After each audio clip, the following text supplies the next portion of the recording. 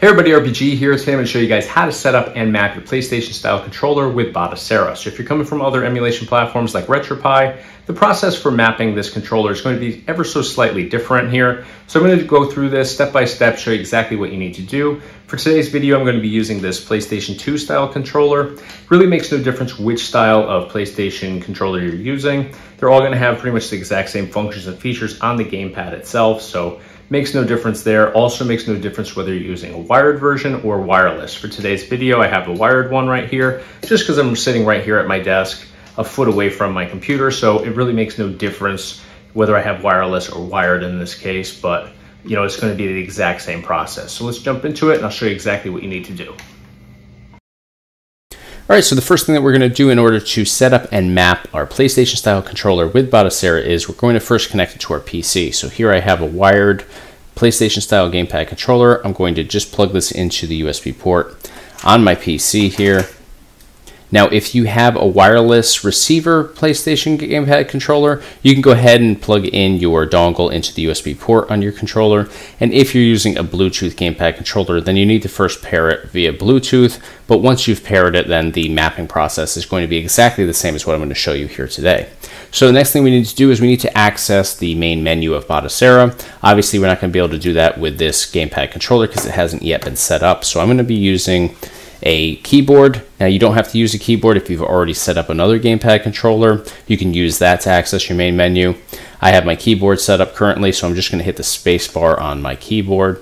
And if you do already have a gamepad controller set up, then you could just hit start with that gamepad controller, and that's going to open up your main menu. From here, we're going to go down to the third option down, which says Controllers Settings. We're going to select that option, and right at the top you'll see it says Configure a Controller, so we're going to select that option. You're going to get this little prompt here basically just saying that you're configuring a controller, and it's going to give you some tips on how to do so. So we're just going to select OK, and it's going to come to this Configure Input page, and it says right here, one gamepad detected, and that's this one right here because I did plug in the USB connection here right into the USB port on my PC.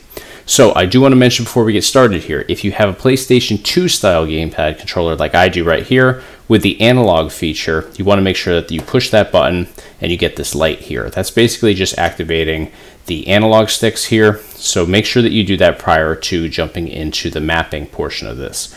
So right here at the bottom it says hold A button on your device to configure it. So we don't have an A button on here, but you can hold any button on your gamepad controller. It's going to flash the name of your gamepad controller in the bottom of this box and immediately reroute us to our mapping portion of this. So I'm going to do just that. And here we go right into configuring.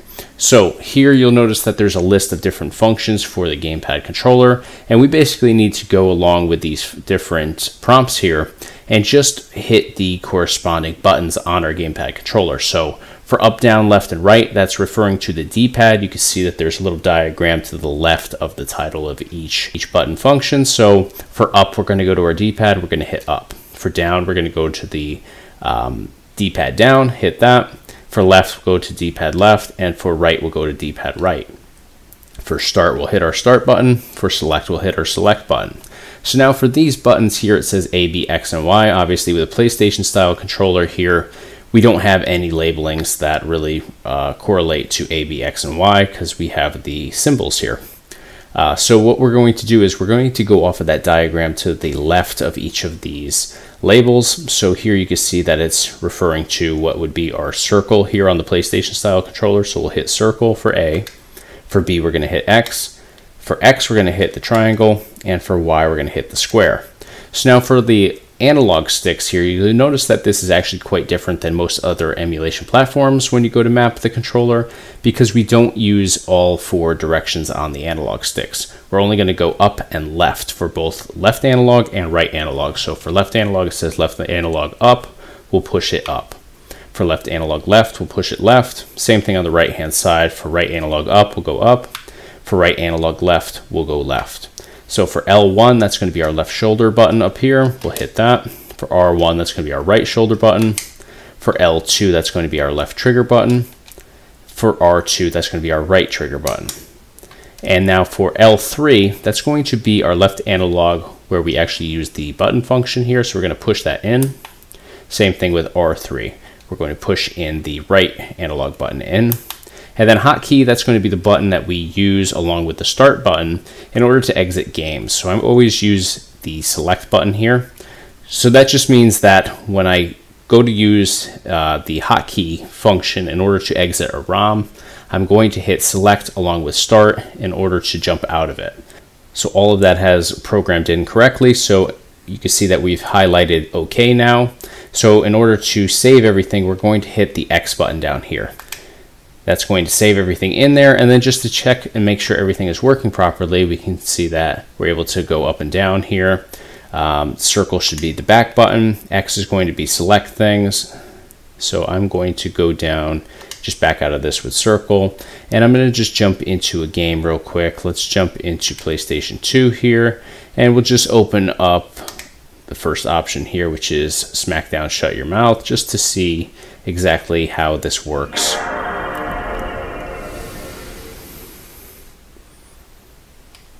So I'm not going to actually test out the game. I just want to let the game actually load in and then use my hotkey in order to exit this. So I'm going to hit select and start at the same time, and that should bring me right out of the actual game and back to my main menu.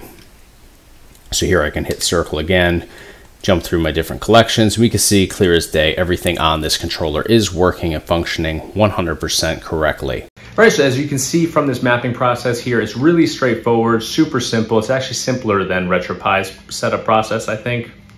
It does have those little differences there, but really pretty much the exact same thing in the end, works the exact same way. It's just actually less buttons and functions that we need to enable on the actual mapping process to get this up and running. So that's going to do it for today. If you have any questions at all, feel free to hit me up in the comment section below or reach out to me directly. I'm always happy to assist you guys any way that I possibly can.